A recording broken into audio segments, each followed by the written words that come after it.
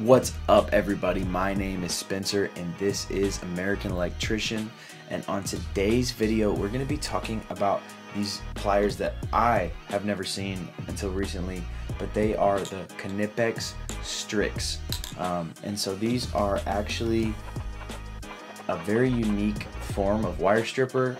It's more popular over in Europe, but there are quite a few variations to even that style of stripper, so that's something we're going to dive into today. If you're new to the channel, welcome.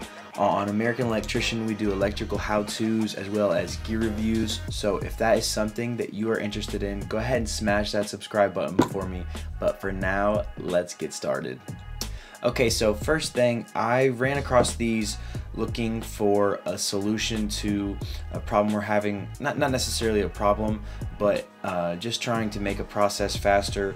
We are doing a bunch of solar connectors right now, and I thought that this could eliminate the difference between I thought it could be useful, basically, to help the process go faster, and they didn't work. The reason why they didn't work for the solar project is because of the insulation. It's actually exposed wiring, and so it is not a thin jacket. It's very thick. It's outside. I can't remember what kind of wire it is right now to save my life, but it didn't actually work for that application because of the thickness of the insulation. But we'll go over some of the features. So first of all, it's the Strix. You'll see it in the title.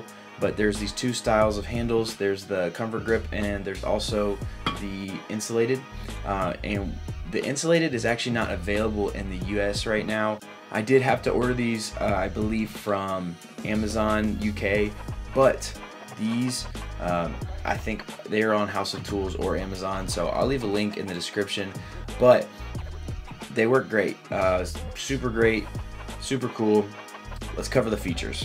Okay, so first thing is first, as you can see, there is a cutter right here in the middle, which is a shear.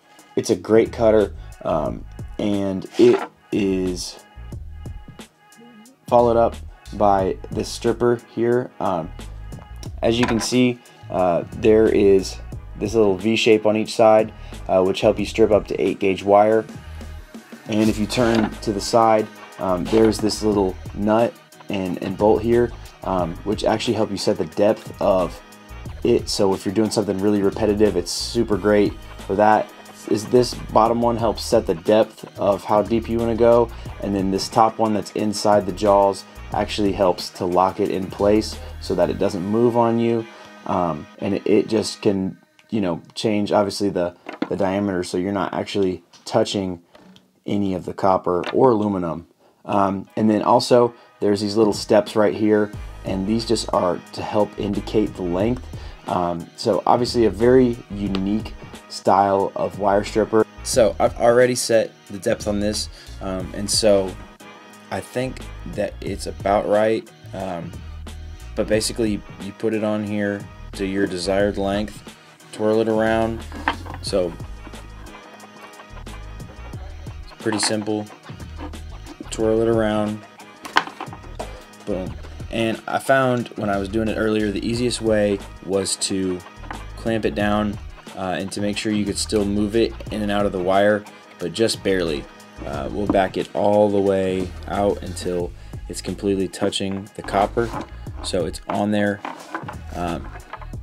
And the screw, as you can see, is not touching anything.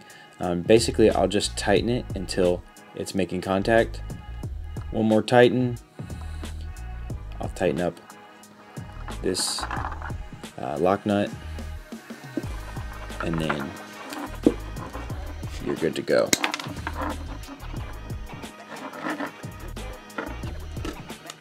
Boom. It's really not hard to set up. My first time it took me a couple tries just to like get down a good process, but it really doesn't take any time at all to set up to the desired length. Not something I would want to change back and forth from all the time, but if I am doing a lot of 12 or 14 gauge, especially solid, it is a very good option. So just a couple useful things that I think this would be great for are when you have very short wires inside of a box, repetitive work, anything you would like to strip going away instead of using the side of your pliers. It really is a pretty cool tool. Knipex usually does bring us some pretty innovative things, so if this is something you guys are interested in, I do suggest checking it out. I believe each set was about $50 or $55. But that is it for today. I appreciate it, you guys. Thank you so much for watching, and I will see you guys on the next one.